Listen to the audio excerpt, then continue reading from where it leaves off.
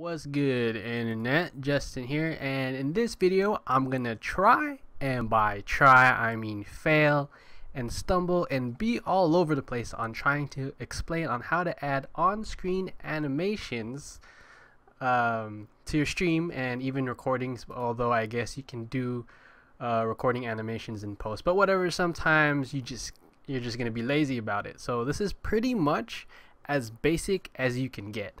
I'm just going to show you how to add the script and make the basic changes that you need. As far as other stuff goes, like adding different things like snowflakes and hieroglyphics and all that nerdy stuff, that ain't coming from here. If I have not mentioned before, I use OBS, but I'm pretty sure you can do it in XSplit just as easily. I don't have money, I'm broke, and XSplit costs money to fully utilize everything, so I'm not going to mess with it, and hopefully you can figure it out yourself. But I'm pretty sure just add options and add custom URL and find the HTML file and you should be good to go. If not, that's what the internet is for, and I hope for you can figure it out. But I stumbled upon a stream that was actually using this animation, and on an unrelated note, I went to the Twitch subreddit, and the guy that created it, or helped create it, posted it as a topic, and I believe his name is Hollywood Scotty or something like that, which you'll see his name pop up in this video and in your files quite a few times, but the topic is right here, and I highly suggest visiting it because everyone is happily helping each other out, giving suggestions, and he's making changes as well as time goes on, and I'm pretty sure a bunch of people here are asking questions, and everyone's answering each other. So there's that, there's help, and there's probably and hopefully future changes as well. Anyways, go ahead and download the file, and should be this one. Even though it looks blank, that's it. Download and go ahead and zip it and extract it to where you want it to go. Of course, I put everything on the desktop. First off, you want to upload your HTML file. Go ahead and right click on sources, add CLR browser, name it as you wish, question mark, and upload your HTML file. And if you do not have a script editing program, I highly suggest Notepad++. There are a few others that people have their preference over, such as Dreamweaver, and that's these are the only two I pretty much know. I was highly suggested Notepad++ whenever it is that I do stuff like this. Pretty much just separates your JavaScript and HTML line by line, so it is easier for you to edit. Now, the first thing you want to change is the 300,000, which is milliseconds, which, if my math is correct, is 5 minutes, and it actually says it right here. But I'm just gonna go with, because I'm Asian, I should be good at math. I knew that 300,000 milliseconds is 5 minutes. So change that to your own discretion. As with all files, you want to back everything up, unless you're like me and have to re-upload everything so many times, so many sad times.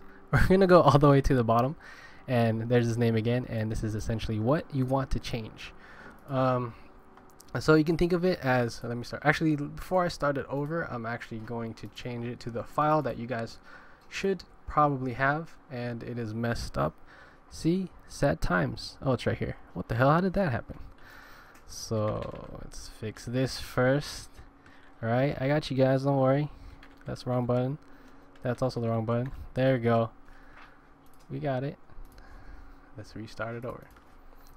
Perfect, beautiful. So you can essentially think of it as T1 and the O1 and I1 are the first slide, as you can see here.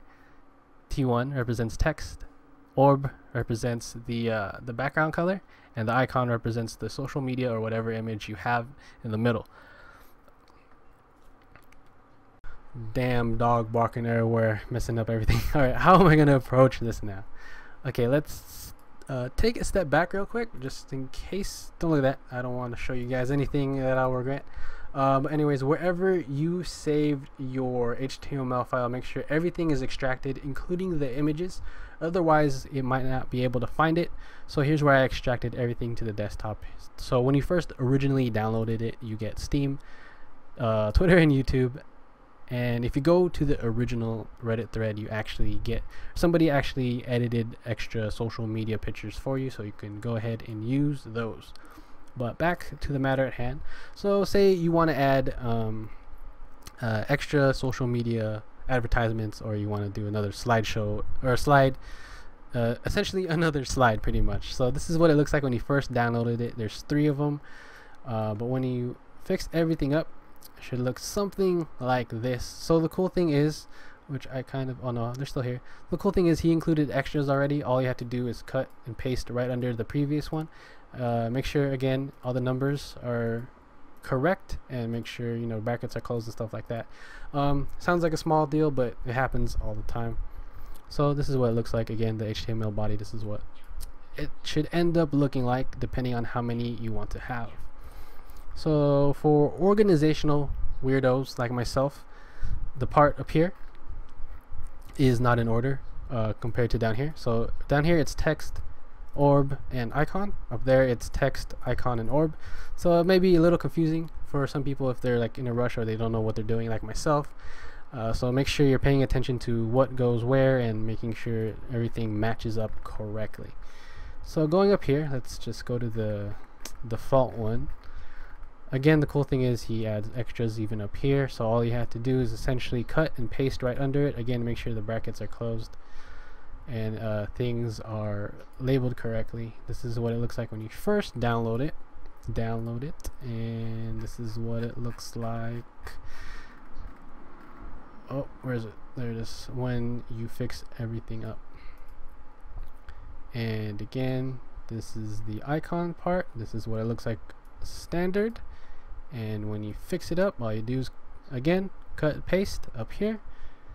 And this part is a little messed up. I don't know if he didn't he forgot to add it or what, but there's no extras for the orb as far as editing it here. So you would think, and I guess you're not wrong, but you're not right either, all you have to do is copy this part and simply just paste it. And if you try and do it and if you just change the number, you would think you're done. But I learned this the hard way actually, and I noticed that this part, these seconds mean a whole lot. So when you first, depending on which one you paste, you're going to realize these numbers are different and they're in 10-second intervals. So you want to change those up 10 seconds apart. Make sure they all match. Oh, wrong one. This is what it should look like when it's done. So 20, 20, 20, 30, 30, 30, or it's 30.5 actually.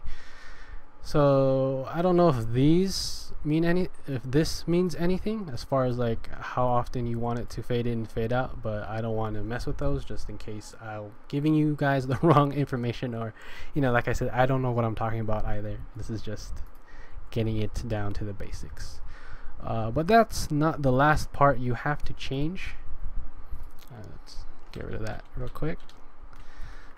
This part up here, the regular OB, there's no number. This part right here is also something you have to change, which I think they posted it up in the Reddit thread. Depending on how many slides, depending on how many things you advertise are shown up, represents this number. So if you have 3, go ahead and put 3, but in my case I have 4, so I put 4. And if you only want to have 2 slides or whatever, then you obviously change that to 2. And last but not least, if you want to change the background color to correctly represent which social media outlet or whatever it is that you're advertising to a correct color, go ahead and change these numbers and letters right here. Go ahead and look up HTML color codes on the internet. There are also some things about making things transparent and all that stuff, but I haven't exactly gotten into it quite yet. This is just getting it down to what it originally looks like, which isn't popping up. So this is just pretty much to get it to look like this. Alright, once you feel comfortable with what you have, go ahead and save it. In my case, I just, food show, I switched it over to the one I already did. But yeah, that's pretty much all. If anything looks wrong, please check your numbers, check your brackets, make sure they're closed, make sure you don't have anything extra. I will try to help you to the best of my knowledge, which is very basic to close to non-existent really, but I'm pretty sure people on the Reddit thread are willing to help you guys out, pretty sure. And again, shout outs to Hollywood Scotty. Definitely a big shout out. I mean, I gave him free advertisements for a while on the stream, right? Or on the video, right? But yeah, I'll probably jump in his stream one day, say what's up, and you guys should too. Tell him I sent you, even though I'm a nobody and he doesn't have any idea who I am, but whatever. It's all about networking. Like I said, I gave him free advertisements. Again, that is all. Hopefully you can figure it out and see if it works for yourself. I know other websites like T-Notify or T-Board, I think, kind of do the same thing as well. And there's other services, but they charge, and who wants to pay for this type of shit? But whatever. Like I said, this is just to get you guys started, get you off on the right track, and at least installing it for your stream. And again, good luck to you guys on figuring it out. Hopefully you got it somewhere. So let me know if it worked out for you, and it'll help with my self-esteem knowing that I helped somebody out, or I just gave someone a headache because I totally gave the wrong information. But yeah, thanks again. Please follow and support. Again, hopefully it helps you guys out. Thanks again. See you guys later.